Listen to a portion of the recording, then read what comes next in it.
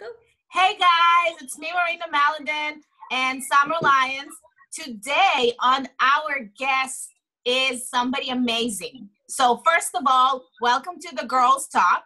We have Branko Teaodorovic with us, and I am very, very excited to introduce to you my friend. Branko, how are you? Doing great. So good to see you again. It's been a while since the last time we saw each other. I'm so happy you made the time to come and have this conversation, interview with us, because I know you're a very, very busy man. You have like 500 jobs and you're all over. So, hey, my pleasure. My pleasure. Thank you so much for inviting me. Sure. So how old are you? I just turned 40 very recently. You are? A few months ago. Look, I just wanted to comment. This is all fitness. Thank you. So tell us a little bit about yourself. Where are you from? Well, I'm originally from Serbia, but I've been in the U.S. about half of my life. I went to school here. Currently, because of my work, I'm in New York. Been here for past 4 years. And looks like this year I will finish here. And then after that, we'll see. We'll see where the next job takes me. Okay, so when you came from Serbia, where did you stay first? I went to school in Idaho. So I lived in Idaho for a period of years. I lived in Salt Lake City. I lived in Vegas. Lived many different places before I came here. But you know, it's New York, but work only. There are a lot of many better places. Okay, so do you like New York?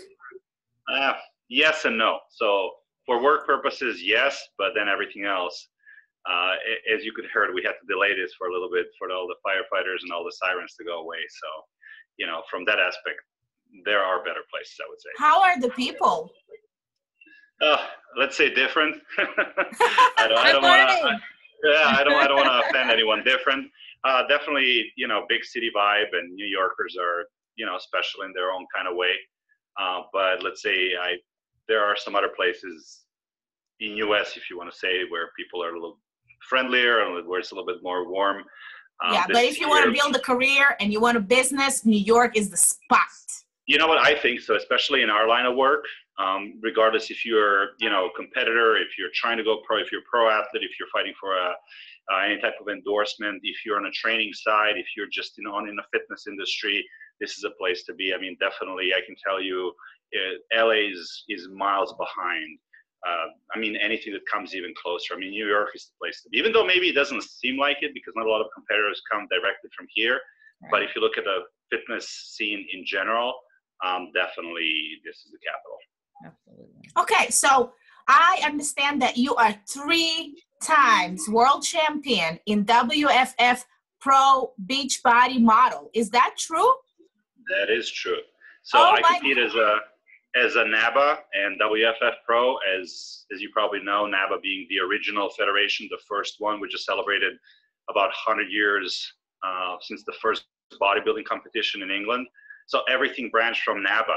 Problem with NABA in the US is that it's, you know, of course, so NPC and IFBB Pro dominated, that not much is known. But for example, Arnold, Frank Zane, Lou Ferrigno, Bill Pearl, they were all NABA champions, NABA Universe champions before they came to US.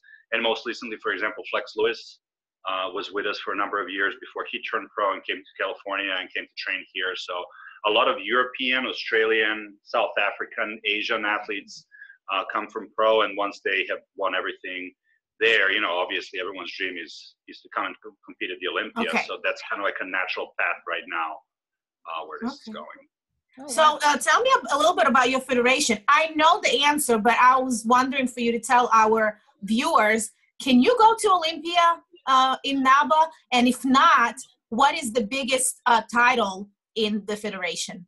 Well, problem with it's exactly what you mentioned now. Problem is that we cannot go to the Olympia. There were some talks where I know, because I know the president of WFF personally, where there were some talks between different federations, because let's face it, there are a lot of great athletes in WBFF, Paul Dillet's federation from Canada. There are all the great athletes in NABA, in WFF, a lot of great, for example, girls in PCA here in US and worldwide. So there were some talks that some special invitations would be awarded for top athletes in other federations. Problem is that IFBB and Olympia would not award any judging seats. And, that creates a controversy right away. So, for example, if you have 24 girls in a lineup and 4 come from somewhere else, well, doesn't that mean that proportional number of judging seats should be awarded as well? So I'll tell you, I competed in China in a first ever hybrid competition that was IFBB Pro and NAVA Pro. Wow. Actually, it was when COVID was already on. We just didn't know. So we're so lucky to come back alive. And that was a complete disaster. As a matter of fact, competition stopped because the Chinese IFBB and Chinese NAVA literally picked a fight where police had to separate them. So that didn't get anywhere. So that's just telling you, that's just telling you that I think we're still years away from anything realistic, but unfortunately I can never go to Olympia, which doesn't mean that I cannot do that with some of the athletes that I'm working with. I know. That's awesome. Summer, did you ever meet Branko in a gym or anywhere else in New York?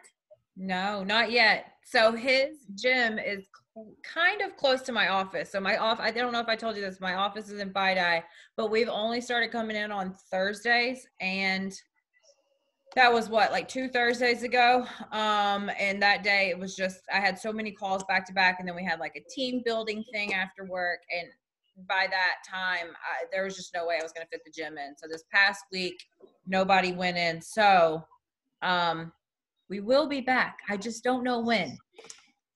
Well, don't be a stranger. If it's work or not, I mean, we're always here, always training, of course, every day, regardless. What gym is it?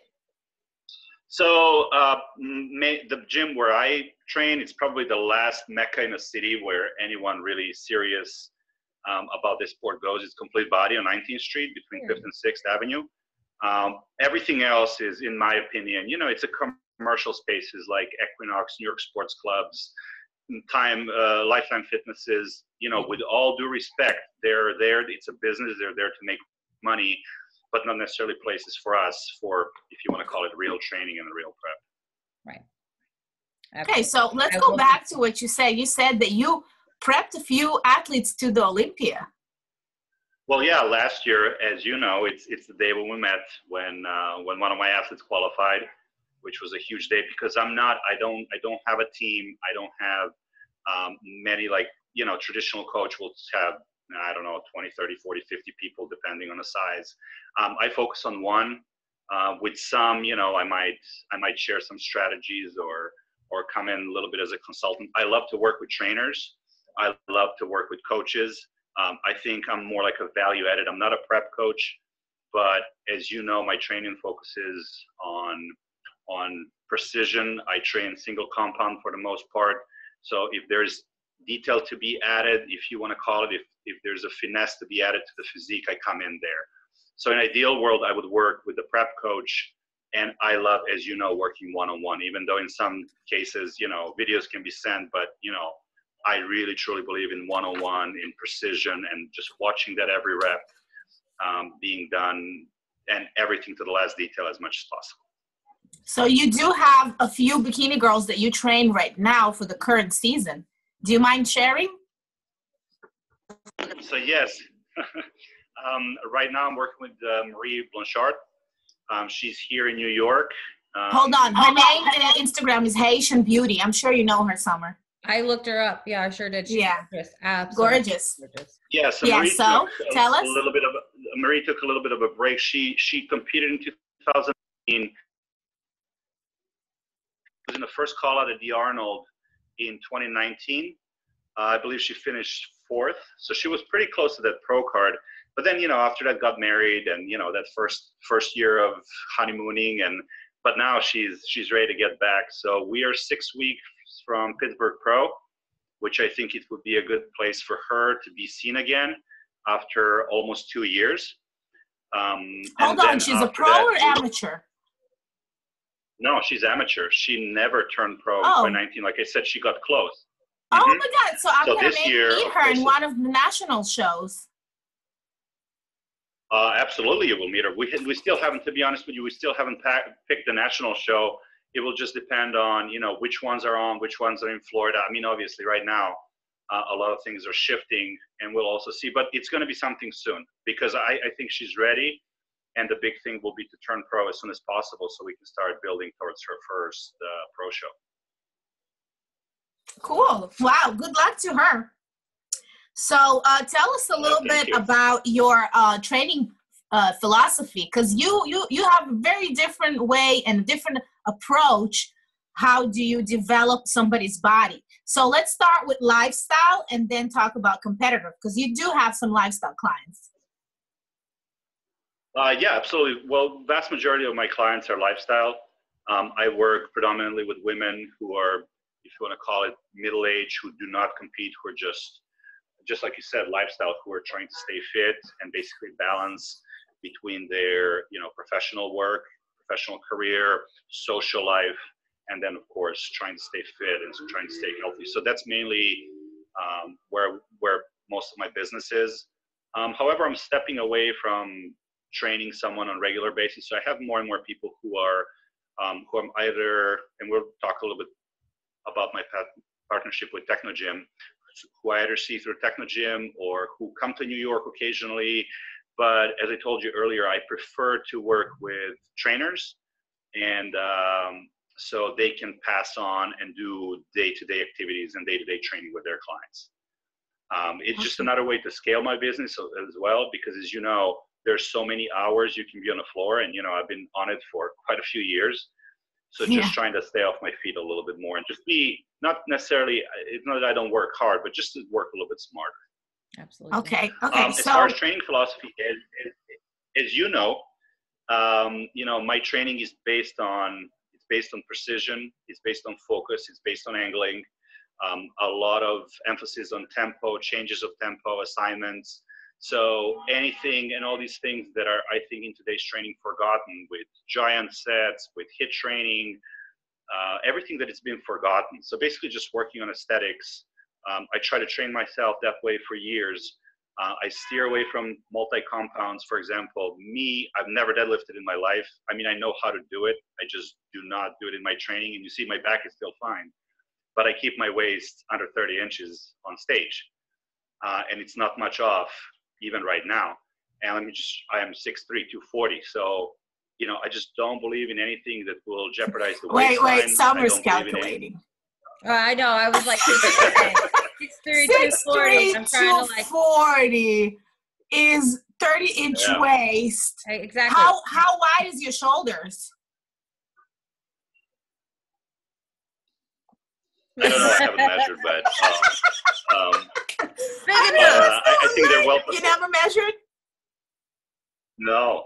I got to ask my tailor. I just got measured for a suit just recently. I'll ask him what it was.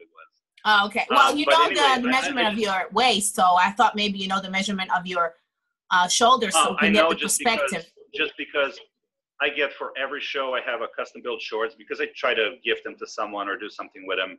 So I get those measurements done more frequently than shoulders, for example. Okay. But tell you what, I got measured for a suit, so I don't know right now, but I would tell you. So anyway, I believe in a complete beauty of a human body.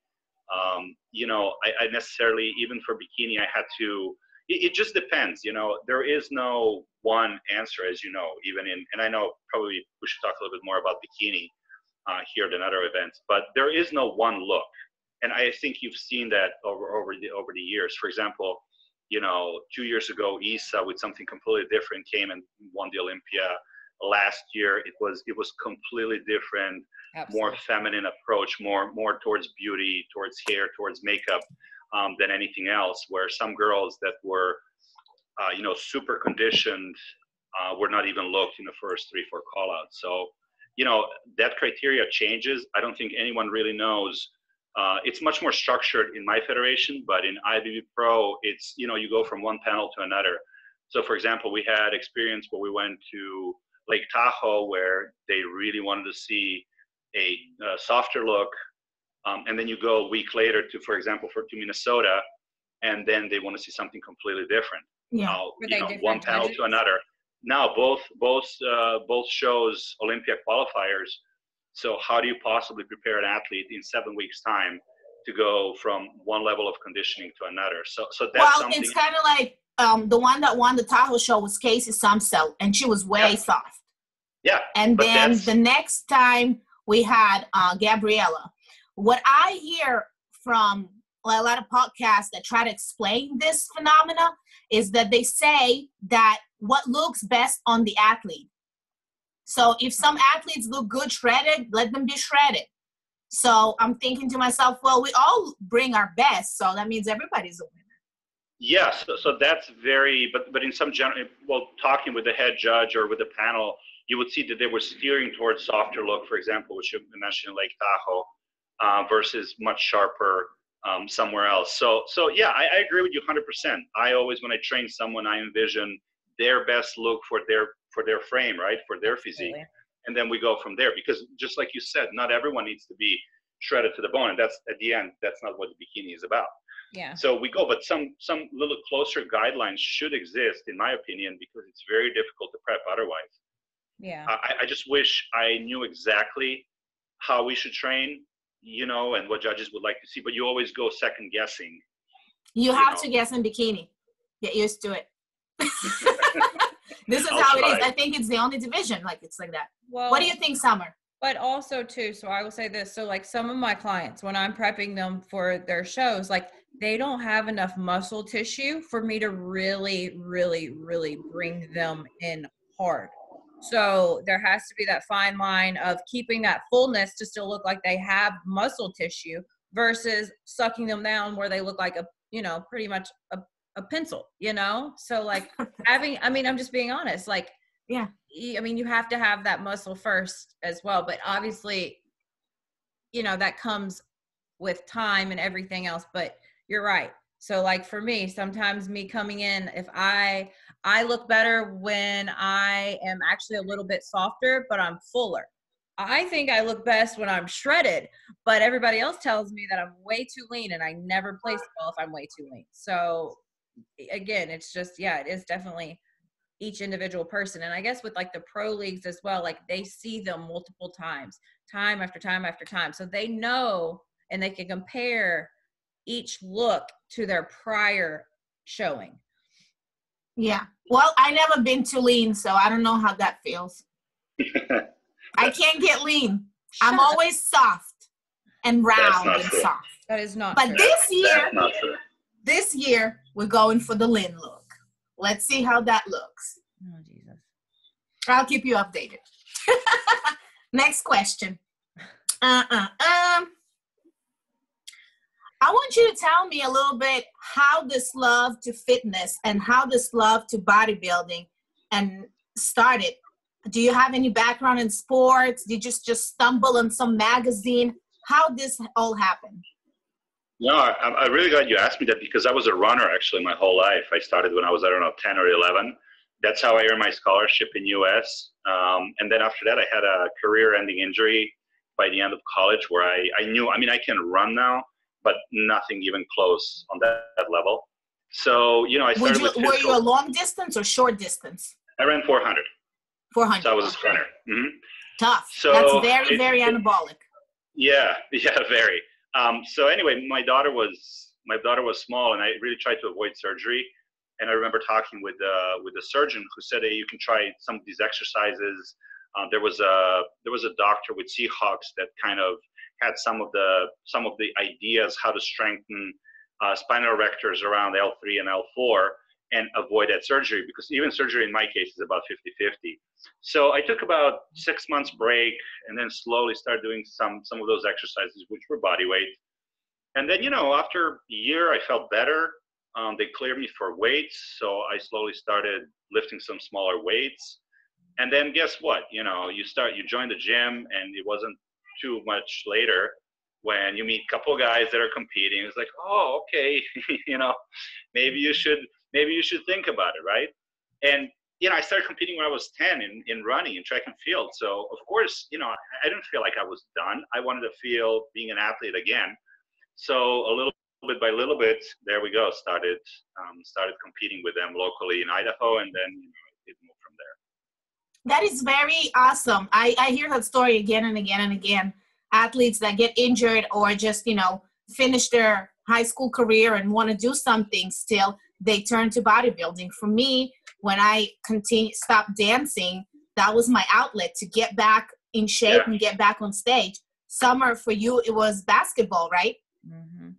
Yeah, it's like the best outlet to look good, still train and be fit without injuries. Yeah, absolutely. And, we're in one of the rare sports. I'm 40 and I'm still competitive on our pro stage. But if you think about it, like in soccer, basketball, you wouldn't have a chance. I mean, most of these guys by 30, they're done. So this is something we can continue doing, those who choose until, I have some friends who are in their 70s and still compete. So. Oh, wow. That is awesome. Yeah. So in WFF, did you choose that federation because that's what was available in your country? No, I was actually in US. I just had some, let's call it differences with NPC and IVV. And I just decided to go to a place where, I wouldn't have to deal with necessarily having a coach or prep coach or someone else to get where I wanted to go. Just simply where I disagree. I support all athletes because this is about athletes. It should never be about a federation or federation officials. So, I support all athletes. To me, it doesn't matter if someone's competing NPC or in my federation to work with them. But it was a personal choice. I feel great in NABA because I get to promote shows. I hold seminars. I'm going to South Africa next week to train their pros and hold a seminar there.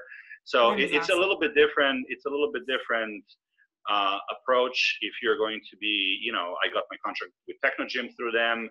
So, you can't just, I can't say that this sport didn't bring me a lot. So, why should I leave all that over, I understand Olympia as something that, I can never experience directly. I can never be on that stage. But then still, this sport brought me a lot. You experienced it last year through your client. So that's amazing. Yeah. It is, and watching, my athlete last year being on Olympia stage was absolutely phenomenal. And I felt the same. I feel like just like if I was there. As a matter of fact, I probably had I was more nervous than she was up there because that this is where your work is shining through. Yeah. Yeah, it is. You were saying something, Summer? Summer just listening. she's happy to say something. Maybe ask him about how you become pro. Hey, I have questions. You guys are talking. Oh, okay. I thought I'm hoarding the screen. Sorry. Okay. Few more questions and I'll be done. So, you turned pro when? And how do you turn pro in your federation? I turned pro in 2017. It's very similar like in NPC. Except here are national level shows. In WFF and NABA, it's international. So you have to win European title, world title, universe title to get there. Now, there are a few either bigger shows that are not necessarily for title that bring pro cards. I won my pro card at the World Championships in Cyprus in 2017. Wow. You travel a lot. I do. And I switched events because there is no classic in NABA. So there is beach model, which is more equivalent to physique, and then there's pure bodybuilding. So we don't have really anything in between. So when I was, I had to make a decision because I was in between. I was classic guy, and I had to make a decision. You are. And I just thought that, well, a lot of people ask me why I don't do it, but because there is nowhere to compete. And plus, I'm much lighter than NPC or IVV pro guys. So that's why I chose to go a little bit lighter and smaller.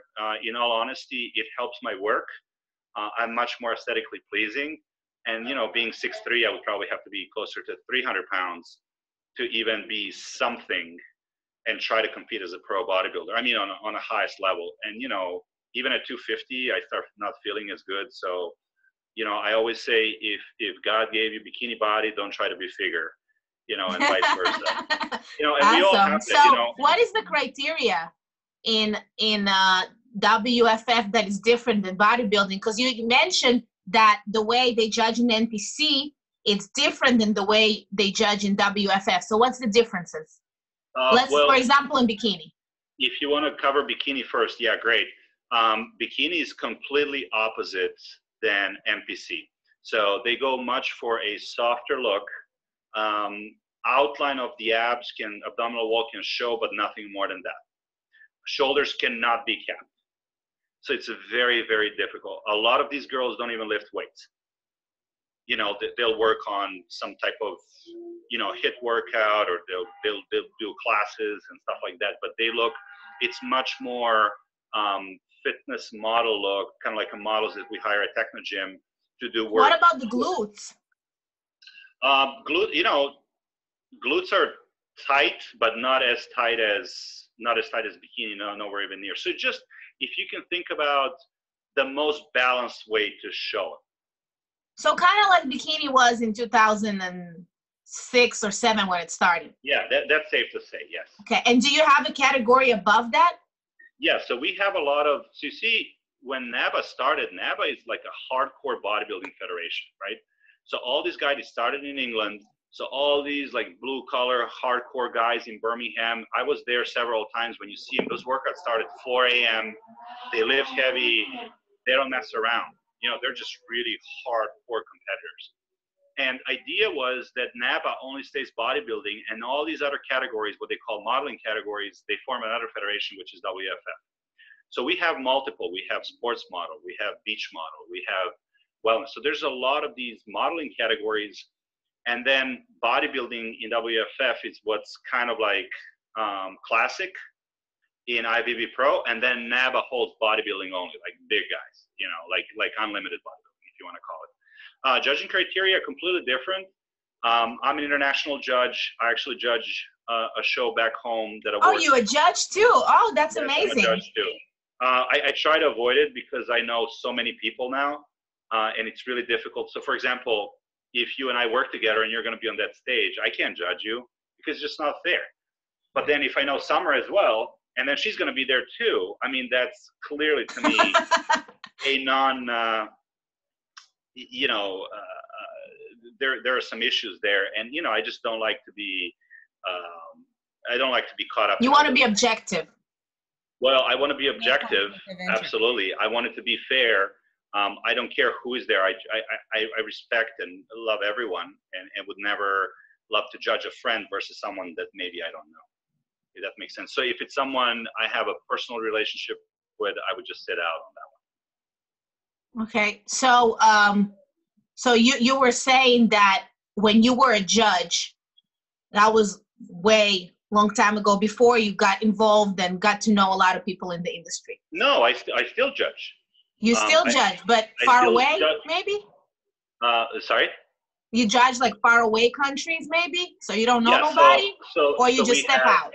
No. We have a show in my country that awards 6 pro cards, and that's typically in May. Now it looks like this year will be canceled again because of COVID. But over there, it's very difficult because I know them all. So I think from this year on, I'll probably completely move on doing something else. Because, you know, I don't want to be unethical. I don't want, you know, I just don't do some things that I see here. Oh, for example, I'm going to judge you, but then come and have a posing session with me. I don't do that. Right. You know, I try to make it fair, objective as much as possible. And when I see, awesome. For example, I saw judges, because being a head judge, I can see everyone else on a tablet, but they can't see mine. So you would see judges from the same country, you know, awarding maximum amount of points to their competitor as soon as they step on the stage. It happened to me once. A judge from Turkey, Turkish girl comes out in bikini. She gives her 10 points. I sit her out and said, "You're out," because that's just not what we do. Oh, so you give points differently too, because in NPC you need to get the least amount of points. So if you give 10 in WFF, that's the most amount of points. That's the best. Okay. It's completely. It's not least amount of points. Yeah, it's the most. Okay. But anyway, just trying to stay objective, trying to stay ethical. You know, it's super important to me, and that's why, you know, I'm invited to judge. I'm invited to promote shows, just because everyone knows that I would never give a countryman or a girlfriend or a friend or an athlete. There is no. If you're on that stage and I'm judging, I'm going to judge you 100% right. Absolutely. Cool. Tell us a little bit about Techno Gym, because I understand that you work with them. And that's a very interesting job. Yeah, it's super interesting, and really got me to some interesting people. So I started collaboration with them a couple of years ago. Started doing some trade shows, events, if you want to call it. And then more and more I got interested in the equipment because it's completely different than anything else out there. I'm talking about not equipment that you see in clubs, but equipment that it's for personal use, for home gyms. So soon I realized that they don't have much content, so we started collaborating on that end. So now I write content for them. I write content privately for some of their best clients. So yeah, I support them. So it's a great job because, you know, I have my own hours, and that name means a lot in business, just because I told you earlier where a majority of my personal training clients are, and, you know, Techno Gym being best of the best, no comparison with all the respect with Cybex and Lifetimes of the world. So anyway, it opened a lot of doors for me. So that was one of the main things why I'm even in New York, because I really couldn't say no to something like that. I saw on your Instagram that you trained some different kind of Olympic athletes too. Yeah. So last year I was especially involved with equestrian. Kent Farrington being one of them. Kent won silver in Rio, and he's one of the favorites to win gold in Tokyo in equestrian. So in what? In equestrian, so, you know, jumping over hurdles with a horse. Oh, okay, yeah. So he's an Olympic rider. So I developed on Techno Gym Kinesis, on one of the pieces that it's a closed loop cable system. I developed the entire equestrian content and some stuff personally for him, for Georgina Bloomberg, so for many athletes on that side. So yeah, we do a lot of different things. One machine, but then applications for, I don't know, tennis, football, golf, equestrian, bodybuilding, just overall fitness, any type of functional hit movement. So really something where I take a lot of pride in, and it really, just like you pointed out, gets me to some pretty cool and unique people. That is amazing. Well, I finished all my questions and my Instagram questions. So, Summer. Oh, well, I guess mine would be more so directed towards like people who would be watching this. So you still have a lot of like lifestyle clients, right? That's what you were saying. Okay. Mm-hmm. So that's probably a majority of who definitely would watch this. So my question to you is, people who are in lifestyle, like who are your lifestyle clients, who are trying to juggle, you know, being healthy, having a full-time job, being a mother, you know, doing all the things. Like, what have you noticed about these women that you work with that allow them to be successful? Like, what do they do? What's their demeanor like? Like, just tell me, and like, what keeps them motivated? Just all in all, like, what do you see? Well, I think what keeps them motivated for the most part is us who provide content, who guide the work. Mm-hmm. Most people like someone to hold them accountable, but then also what keeps them motivated is results. Everyone likes to see them. So as we all here know, you know, processes, it's about consistency, it's about repetition, it takes time. We talked about this earlier, building muscle, losing. But I think, you know, us keeping them accountable, being there as a support system, especially for the ladies, it's huge because not a lot of them have it at home. And that's a huge problem. You know, you have most of the time where, you know, there's no support because maybe that significant other does not want his spouse to look good. You know, it's kind of like a reverse psychology type thing where, you know, maybe that person would like his wife to look good for him, but not necessarily for the rest of the world. So I think more than training, more than diet, more than anything else, it's that support that they can get, the empowerment to start out with, because a lot of them, it's very difficult to even step into the gym for the first time. So, you know, something very interesting that I want to share, I have noticed that I always make a kind of like, if you want to call it like a timeline. Right. And on one end, put a Instagram girl that takes 27 selfies a day and posts everything. Okay, so obviously she feels super good about her body, right? And she wants to manifest it and wants to show it, which is great. But then the other side of a spectrum, put a woman that doesn't feel good about her body at all, would not take a picture if her life depended on it, right? So when I start with someone like that, I always like to find a happy middle for them. And it's and this doesn't fail, because you can see, you know, after a period of time, they start wearing less clothes in the gym. You know, they're a little more and more confident. Absolutely. And then all of a sudden, I wait for that moment when there's that first picture. It says, would you take a photo of me, or would you take a video of me doing this? That's a breakthrough. Absolutely. To me as a trainer. For the first time, when I get asked by one of my female clients to take a video of them training, I know that we have made significant gains. I don't care how many pounds less is that. I don't care how it looks. I know that mentally we have made a huge progress. And then from that point, it started rolling on. So, you know, dress code is significantly different. There's more and more photos, more and more posting. Then all of a sudden, oh, this is where I was. So here's my transformation. Everything moves on. So I kind of have different parameters how I measure someone's progress. So it's not necessarily, oh, we lost so many pounds if it's a weight loss in question. Mm-hmm. You know, for example, with athletes, I look at movement. I can tell how my athlete is moving, if they're getting fit, if they're getting more conditioned. I don't necessarily care about weights because I spend a lot of time under tension. So I would try to build what you would like to build instead of using heavier weights, to use the lighter ones. Again, to protect your waistline, to protect the overall aesthetics. Elongation is a huge part in training, but more than that, I look at you know, the emotional side and how strong that person is getting in their mind. Yeah, absolutely. Because once that's passed, everything else will come in play.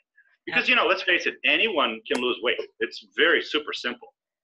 You know, just eat less, right? It's a very simple. Anyone can build muscle, but it's like, are they ready to do that? Are they truly ready? They can say, oh, you know, it's a New Year resolution, but whatever. But are they truly ready? And to me, especially with ladies, I noticed that through picture taking. I know it might sound crazy, but trust me, it works. No, absolutely. And I mean, like, even in what I would say on this, just like women starting to take pictures of themselves, like when they're first starting off, they absolutely hate it.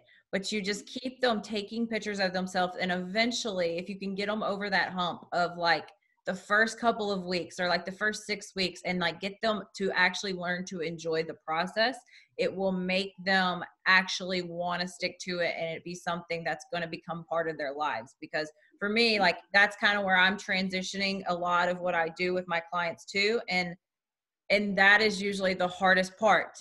Anybody wants to start, and then they'll end up, you know, quitting on you after a couple of months or something like that, just because it's one and done, and they think that it's gonna, you know, it's gonna stay off forever. They're gonna look good forever, whatever. But like, it's a constant process. You always have to be working on yourself, and that comes from the mental aspect of actually wanting to continue to work on yourself. So like you're saying, like having that accountability and like getting them over that hump. Like once they start seeing the changes, the momentum comes, and after that, it's done. You know, they're sold from then on. Yes, I totally agree. The person that taught me how to post and take pictures and be confident, and I'm not lying, is Summer. Oh. Summer used to be my coach back in 2017, I think we started. Yeah. 18. And I didn't post on Instagram much, and I saw her posting, and she really gave me that confidence as well to love myself, as well to train hard. And you know, so thank you, babe. You're welcome. I don't know. Yeah, I just kind of went off on my tangent. I didn't even, whatever. Sorry. I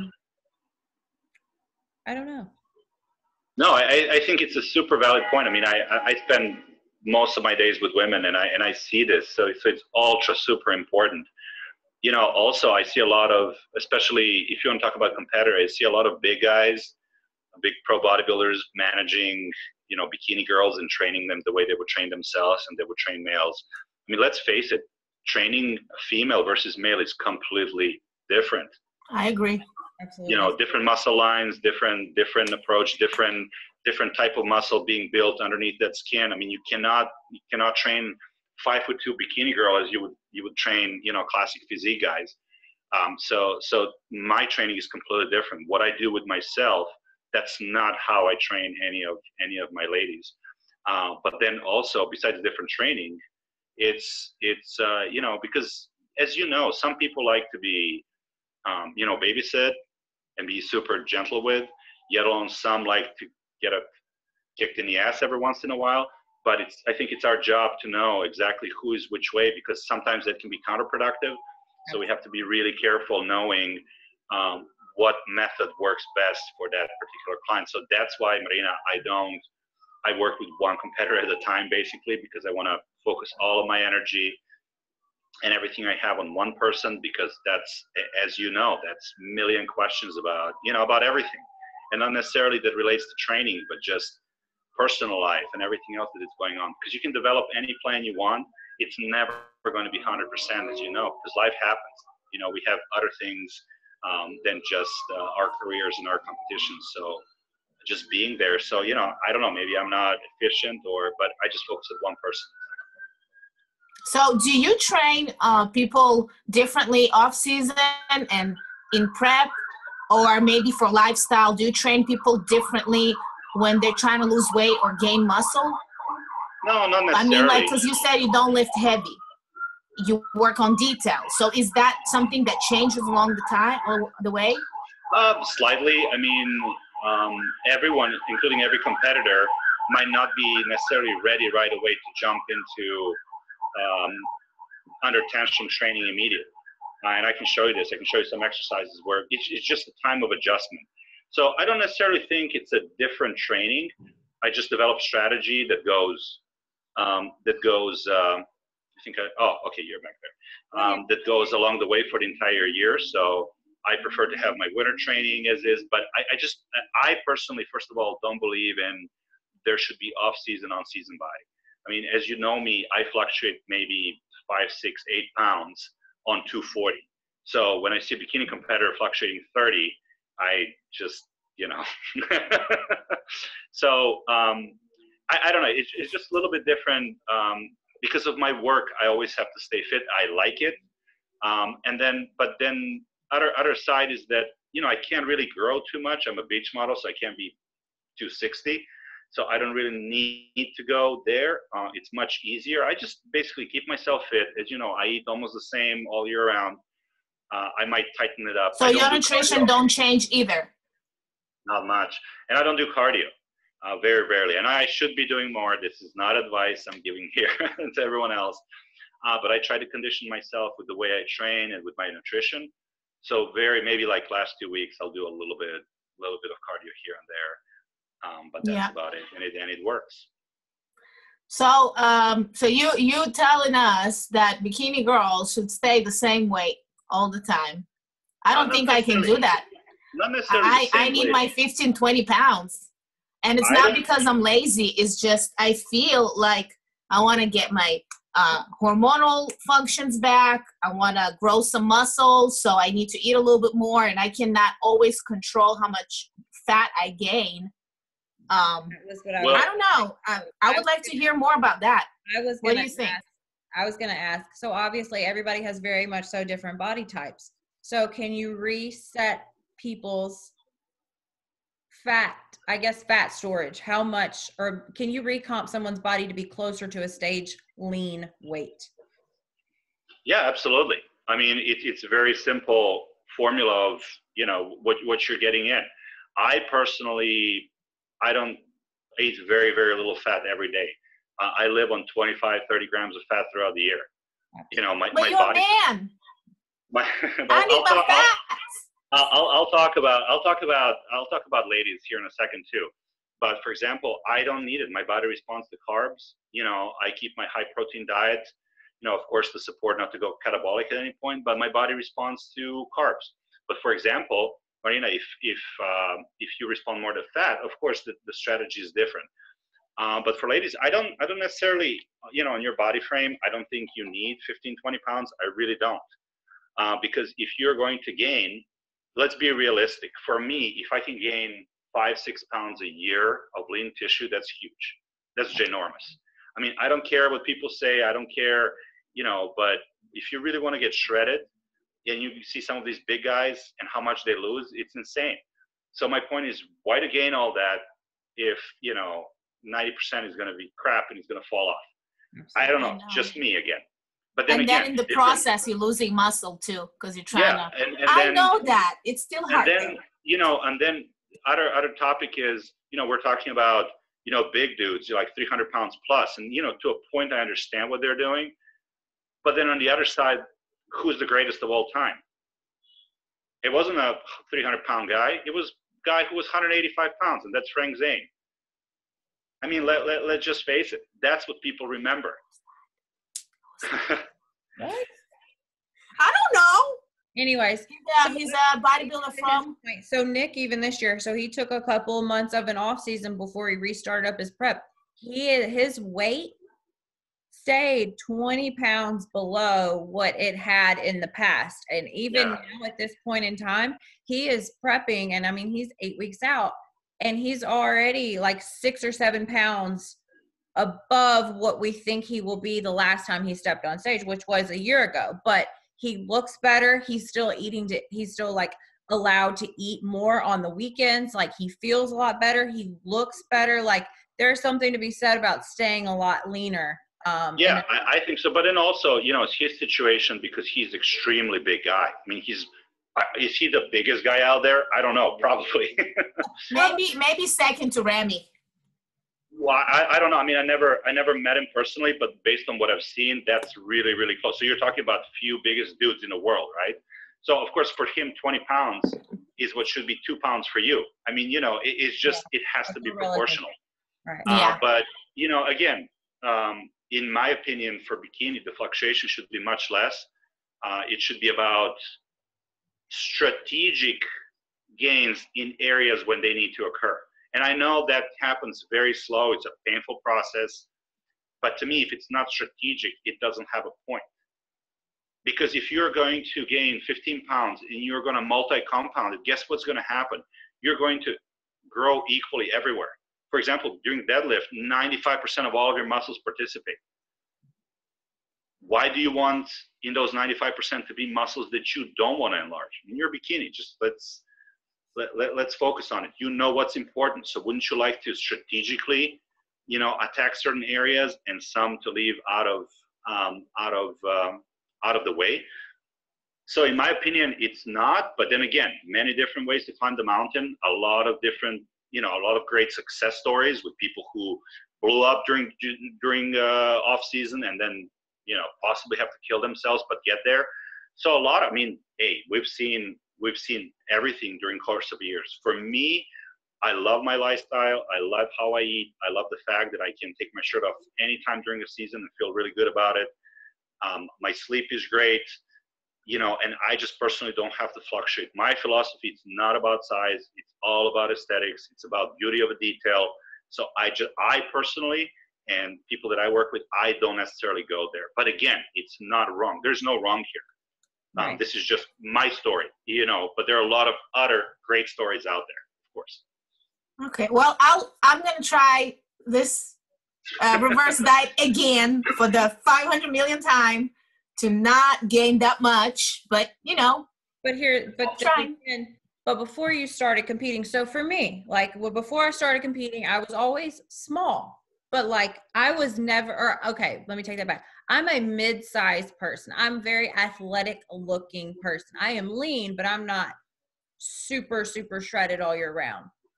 So for me to reset, my body's, I can't reset my body's fat point. My point, I guess I'm saying, which you concluded to, you always have to be on a diet though. Yes, and I would you're 100% right. I would just change that word diet to more of a lifestyle. Absolutely. And that's what people. So that's how you stay, you lose weight, lifestyle person loses weight, but then he needs to adapt to a new lifestyle to not gain back. So let me put it to you in very simple terms how I see it. I don't take anything into my body that I don't have use out of. Okay, so Reese's Pieces, I can't do anything with them. I don't eat it. So every time, but then far from it, I have my friends and, I want to have a relationship and I want to have a normal life just like anyone else. Do I go out? Yeah, absolutely. Do I have a drink every once in a while? As you know, Marlena, I do. So my point is, if I'm going to have, whatever dinner I want out there, Italian, I'm going to eat pasta. Okay, great. I'll have it. And then strategically, I'll put my leg day tomorrow morning. So I will back carb load, and I'll get up at 5 in the morning. I'm going to go and hit legs hard, if that makes sense. So what about if you drink? I mean, if you drink every once in a while with your friends, it's okay. No, but do you train afterwards? Oh, training goes on regardless. Nothing stops my training. I can't train. It dehydrates me. You don't feel the soreness? Oh, you feel it. So that's why next time don't do it. But I always say, bodybuilders don't drink. Yeah, absolutely. I don't drink when I'm in prep. There's no way. If you knew how to party, now you'll know how to do your workout.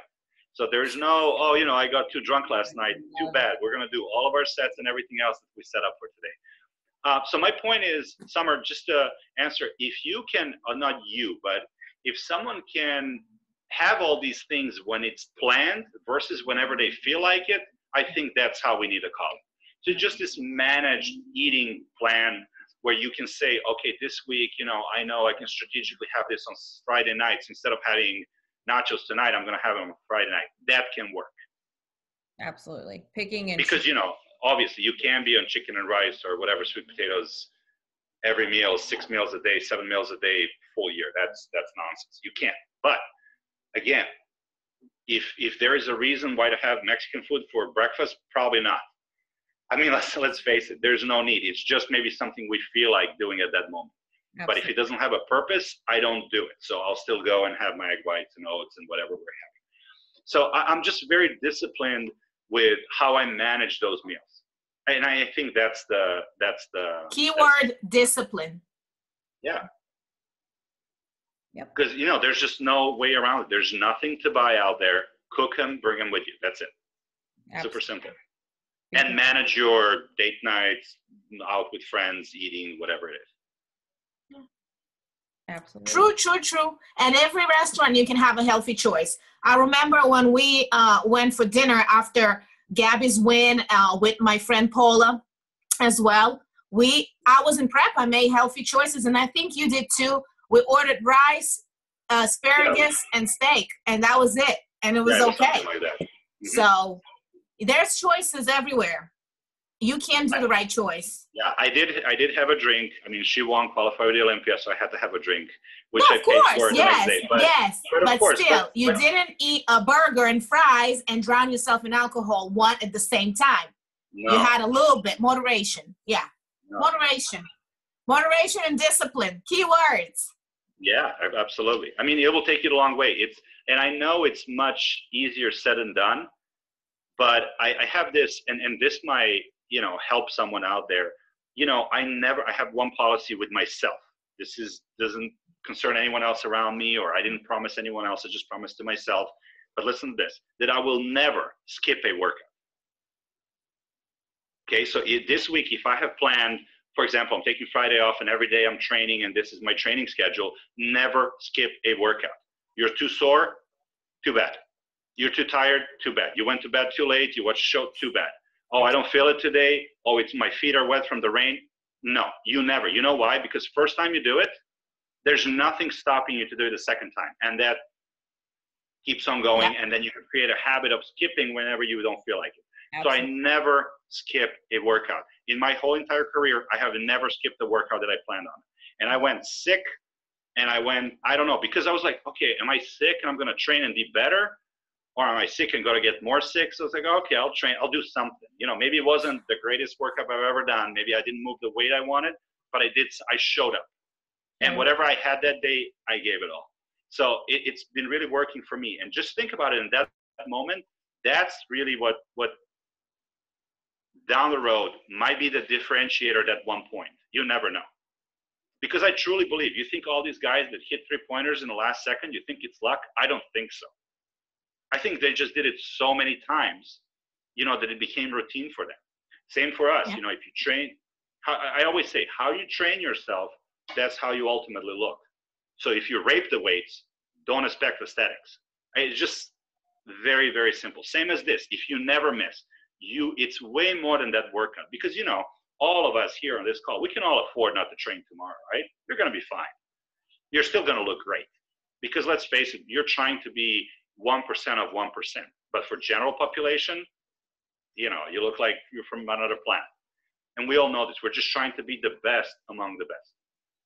But by disciplining yourself that you never skip a workout, that you cook every day, that you do this, it goes a long ways. And I really, really believe, I can't prove this ever, but that could be a differentiator, maybe why I won a pro card or I didn't win a pro card, why I placed third versus second, or maybe I won and I didn't win. And you can't really explain, saying, you know what, these two girls look phenomenal too. Why did I win? I don't necessarily see myself better than them, but for some reason, whatever that reason might be, you got a title instead of someone else. And I really think are these little things that we do every day that ultimately make a difference out there. Absolutely. Thank you. That's awesome. Thank you. That really motivates me. And I hope it motivates other viewers. So Branko, for conclusion, tell us what's your goals for 2021. Are you competing this year? As you know, our being international federation, so all of my shows are abroad, very far. I open in Australia in July, on July 11th, but we don't know if it's even going to happen. Our Universe show is in Thailand, World's in Bali. So everything so far, these places where they don't have a lot of, I want to go. a lot of places where they don't have a lot of vaccinated people. We don't know. So on my end, I'm training for Australia, but just like last year, we might get canceled here and there. But you know what? It doesn't. To me, July 11th, it's my opener. If it happens, it happens. If it not, I'll just continue to the next one. Again, I don't have to lose 30 pounds to get there, so I'm not that far out to be ready for the stage. Right. As far as Marie, we're going to be in Pittsburgh in 6 weeks. She's going to be ready, and then after that, picking a national show. So big goal is to make it to the Olympia again, even though we still haven't turned pro. But you know what? So she's going to start in July? No, she's starting at Pittsburgh Pro in 6 weeks, May 1st. No, but the nationals, she's going to start in July, or she's going to start in June? I'm not sure. We might pick something like one of the junior shows before that. I don't even know. They used to be in Charleston. Junior Nats, 18th of June, in Chattanooga, Tennessee. Oh, so it's in Tennessee now? Yeah. Okay, and then you have Universe in July, which will be in South Carolina again. Oh, okay. I didn't know that. Okay. So, we'll see. Let's see how Pittsburgh goes. I hope I get to see you guys. Oh, absolutely. I'm sure we will, because I'm back to, I still have to earn it again to get to where she wants to be. So, I'm sure we'll see you in one of those. I'm not sure. I'll keep you posted which way she decides to go. Awesome. But I just want a strong showing in Pittsburgh. I want the panels to see her, and then based on that and see how we fare, we'll make a next move. That is amazing. Well, great. How can people reach out to you if they want to compete in your federation or they want to work with you? What is your social media account? It's simply branko.nyc. As a matter of fact, I will have the reason I changed from my first and last name is because I will have a matching website that will come out before my trip to South Africa. And then I will have, due to the size of my business, I have a few trainers that some of the clients are passed on to them, just depending on what they're trying to do. So I will have a new scheduling service where all the calendar issues are going to be done through. So best way right now, DM me through branko.nyc, and then we just go from there. Okay, Summer, any last words for Branko? I'm ready to train with him. I know. He's from my experience, it's very unique. It's not anything I ever tried before. Very motivating. I think Branko has this beautiful ability to listen to women that not many men have the patience to. And and as a trainer myself, and you as a trainer yourself, you know how hard it is sometimes to feel in all those feelings, because we are part-time psychologists, part-time social workers to our clients and friends, and we need to be strict. So I think I can only learn from you, and very big inspiration for me. I admire your work. I admire you as an athlete as well. And thank you so much for being here. Thank you so much. And when hopefully we'll find some time to train. But Summer, for you, we're here both. So just let me know. I'm there every day. Are you really? Okay. 100%.